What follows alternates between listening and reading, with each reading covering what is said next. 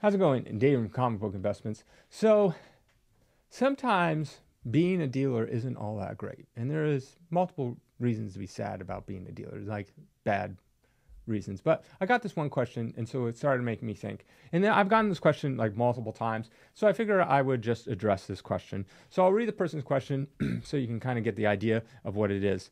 So this person was like, "Hey there, I have a question for you guys. Do you ever get tired of seeing the same comics over and over and over? I would think that being a dealer would sort of dilute the magic of the hobby in that way. Sure, there are always certain books that come in higher grade than average, but it's still the same book. It's the same book over and over. No?" So basically, what he's asking as a comic book dealer, does it dilute the magic? Does it dilute that feeling of when you first get a book or you try really, really hard, save up money or do a bunch of trades or whatever it is to get a certain comic book, your grail, your holy grail, whatever it is that you're after, yeah, it does. It really does. I've told this story before, but I was a Hulk collector.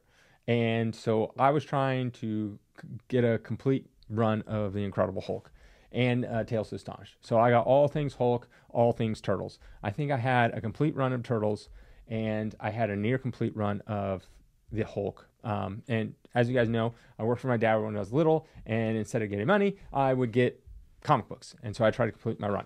I had 102 all the way up until whatever the newest one was in the 90s or close to the newest one. I remember getting 377, was it? 377, the one where it's like a green holographic cover, and it's kind of like his origin type story. I spilt maple syrup on it. I bought that new. So probably in the early mid 90s is when I stopped getting, but pretty much had the whole 102 all the way up. I had Tales to Astonish 58 where he battles, 59 where he battles Giant Man, and then he continues on. And then I had a couple I didn't have number one. I might have had number two, I'm not sure. But I think I had 3, 4, 5, and 6.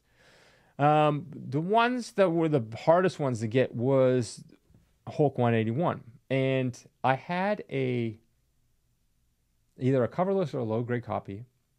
And I worked all summer, many, many days. And I finally got a Hulk 181 in a 9.6. This was when CGC was like brand new. I worked really hard. I got it. I ended up having to sell that to buy a car. But I worked really, really hard to get that Hulk 181. I worked all summer in a barn. It was fun. It was fun. I was with my best friend, and we listened to music, and it's like went through comic books like for 10, 12 hours a day, and just like, we had to sort like hundreds of thousands of comics. So it does take away the magic. I remember working really, really hard for that, and then I had to part with it, but I still had my low grade copy.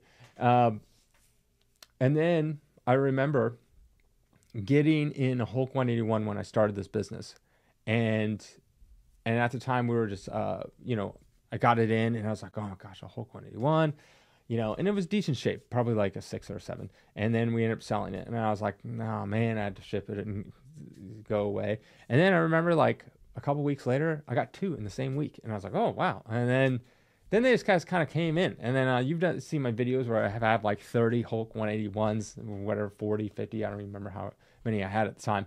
And so it kind of like, yeah, it dilutes the magic. It dilutes that feeling that you really want this certain comic book, and then you get them all the time, like all the time. So the magic is definitely gone in that aspect. It's like, oops, just kicked something over. And so a lot of people, like, they look at me how I handle this. Oh, it's this or this, and it's their grail, and I just like kind of throw it to the wayside, so to speak.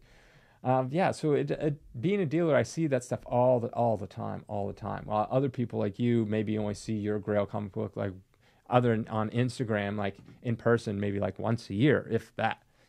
Maybe you never get to hold one or something like that. So it does dilute it. But on a positive note, I get to see a lot of cool books, even new books, old books, rare books, books with cool covers that I would have never normally seen before.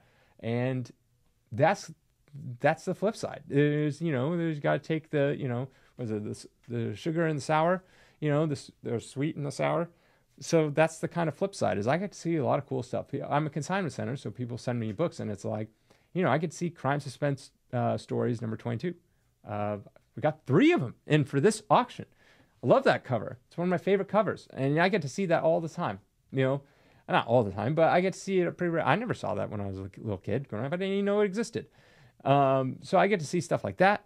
Old Golden Age Batman, all this kind of stuff that I would know no normal person would ever get to see.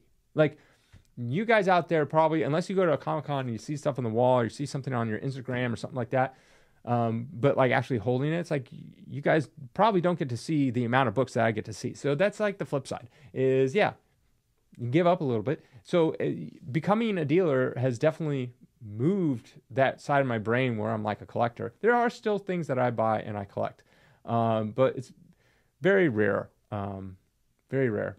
But yeah, so that's to answer that person's question and the questions I've gotten before, does it take away the magic? And I'm like, yeah, it's a sad part of being a dealer, but at the same time, there's a lot of positives.